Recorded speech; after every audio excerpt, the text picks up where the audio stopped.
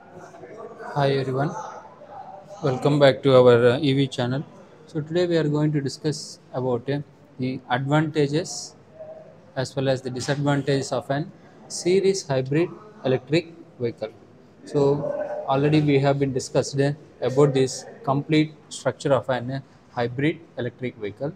So what are the advantages as well as the disadvantages? You can see here the first advantage is there is no mechanical coupling between the engine. So engine is available at this location and wheel is available at the location. So automatically you can see here the complete engine power is sent to the battery, and whenever the vehicle is driven, automatically battery discharges, goes to the DC to DC converter, and it resultantly goes to the motor, and the wheel rotates. You can say that there is no mechanical coupling between the wheel as well as the engine, which is the utmost important feature. So if you have this feature, you can run this engine with the improved efficiency, and you can run this engine with its speed, power and torque characteristics, which is already discussed. So you have an speed and you have an torque on the y-axis as well as power as per the required speed and power and torque characteristics. These characteristics are similar to that of an traction characteristics. You can run this engine with highest efficiency, which is also possible. This is the first and utmost importance of having an no mechanical coupling between engine as well as the wheel. Next important advantage is electric motor. Can this electric motor can already this have an efficiency of 80 to 90 percentage. It can have better speed, power as well as torque characteristics. Therefore, these characteristics are similar to that of an traction motor characteristics.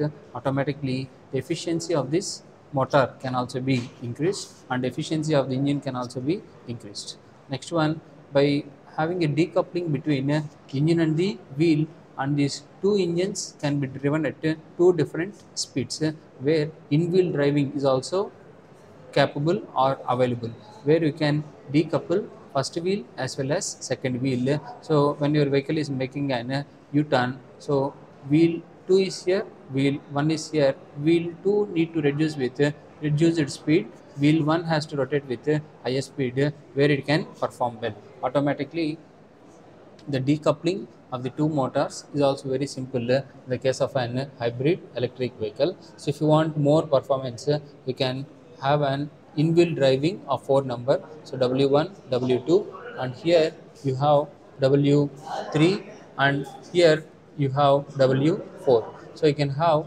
4 different motors where this comes under off-road vehicles. So the performance exhibited by this series hybrid electric vehicle will be similar to that of an off-road vehicles, where these off-road vehicles also offer four-wheel driving. So all the four wheels you can drive, and here we are using a four in-wheel driving, so automatically you can have better speed, power and torque characteristics. So where this is the utmost important in any other, so it has similar performance to that of an off-road vehicles. So and our electric vehicle, if you have an four-wheel driving, you can use in an ghat road, and you can use this in icy type of surfaces in Himalayas like this, and you can use this kind of four-wheel driving in when you have slow type of surface, and you can use it in an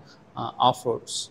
So for all this application, four-wheel can perform well. That's why a series hybrid electric vehicle can perform better, similar to that of an the topmost IC engine, which are off-road electric vehicles. So coming to the next negatives is, so here you have multiple losses. This is one of the main negative. So engine has some loss, and this generator has some loss, and this motor also has some loss, and resultantly the torque is available at the wheel. So we have an energy conversion losses from engine to generator, generator to rectifier, rectifier to battery, and same energy has to be converted from DC supply to AC supply. There's a lot of energy loss in this system, and the efficiency of this generator as well as the motor will fall down. Why? Because this generator has to be operated with highest efficiency, and it has to send the power to the battery and the remaining. So if there is a loss of efficiency, why? Because the 2 times energy conversion is happening.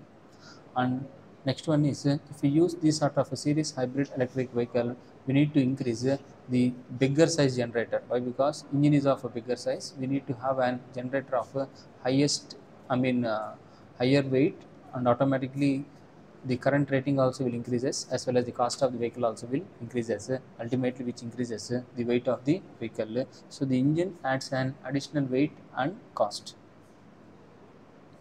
And next one, so ultimately, this, if we increase engine weight, or this engine weight also, we need to increase the size of the traction motor also. So why? Because the traction motor only has to perform well. So the required speed, power, torque characteristics has to be supplied by the traction motor. So the traction motor is only the power plant propelling the vehicle. So this is only the motor which propels the electric vehicle, and it should be sized. I mean, the size of this traction motor should be of a higher size to produce the required power to the wheels. So which is an very important. This is all about the advantages. So this series hybrid electric vehicle has a lot of advantages. Why? Because there is no mechanical coupling. The efficiency of this generator can, I mean, engine can be improved. The efficiency of traction motor can also be improved, and where we can have two-wheel driving, where you can have four-wheel driving. So better performance of the traction can be experienced. So, and this vehicle can be useful for off-roading. And negatives will be there. Why? Because we are converting the energy into 2 times. So the energy, the engine has to propel the generator. Generator has to convert the supply into DC supply, where there is a kind of energy loss. And once again, to reach the required vehicle, again battery has to discharge, and like this energy is lost in the form of a loss. So this is one more negative. And if you want to use this hybrid electric vehicle, definitely we need to use around 30 to 40% of the rating of the engine, which has increased weight and cost.